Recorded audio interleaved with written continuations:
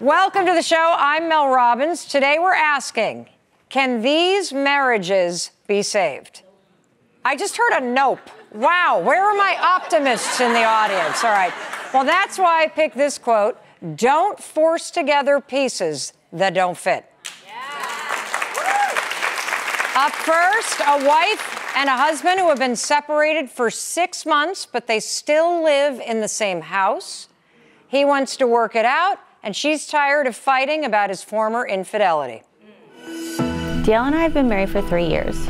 After 2 years of marriage, I started to feel a strain between us. Dale started to become distant, and I started to feel unwanted. I also found out that he had been unfaithful when I found pictures of other women in his phone. It's really taken a toll on my self-esteem. I was more confident and assertive when we got married. I feel like I've lost myself in our marriage. For the past 6 months, we've been separated and living together. I live upstairs with the kids, and he lives downstairs on the couch. We wanted to see where we were at with a little bit of distance and see if we can possibly reconcile this relationship. I've been taking this separation as a time to really focus on myself. I honestly feel like I might be better off without Dale. I'm not sure if I want to be in this marriage anymore. I have some serious decisions to make, but I've been avoiding having the conversation with Dale, and I really need Mel's help. You look lost in thought. It's an emotional topic. What's coming up for you right now? I can't express myself. I always feel like I was catering to him and his needs, and my needs weren't being met.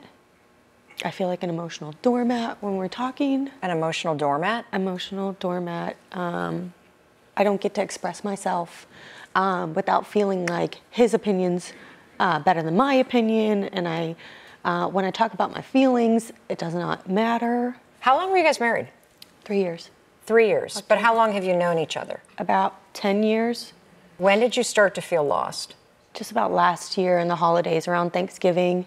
He always gets really emotionally separated when it comes to his other children around the holidays. He doesn't get to see them as often, but this time it felt a little different. He was really even more distant. I didn't feel like I could approach him or have a conversation with him. And then at Christmas it got really bad. And you started fighting like crazy. Started fighting like crazy. In what other ways has he made you feel unloved or unwanted? I would have to ask to have intimacy or personal, adult business. Adult business? Yeah. What is that? Sex. That's what you call sex? Adult business. Adult business? Adult business, yeah. I mean, I call it sex, but...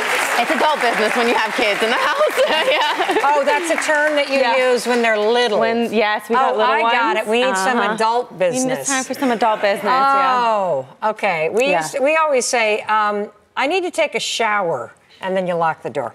Okay. Well, before you two got married, did you know anything about his past relationships? Yeah. He was married prior before me. He has 3 different children outside of our relationship to 3 different other women. I knew that he had a player mentality and... A player mentality or a player track record? Track record. So he had cheated on the other women he had Everybody. been with? On everybody? Wow. On everybody. I almost found it like a challenge for myself to be the person that I know I can make this change, because I really felt a fire for him. I had like an urge for him. Well, that's called lust. Yeah. Right? Okay. Not being able to transform somebody. Right. Because he did cheat on you. Absolutely. How did you find out that he had cheated on you? I was going through his phone. Because you didn't trust him? Absolutely. It was there. It was obvious. Multiple women. Once I seen those photos and that punch in the face feeling, I had a real wake-up call. Even though my fear and anxiety had heightened extremely, I was ready to, I think is why the fighting started happening more. I was ready to be more verbal and felt like in a defense mode.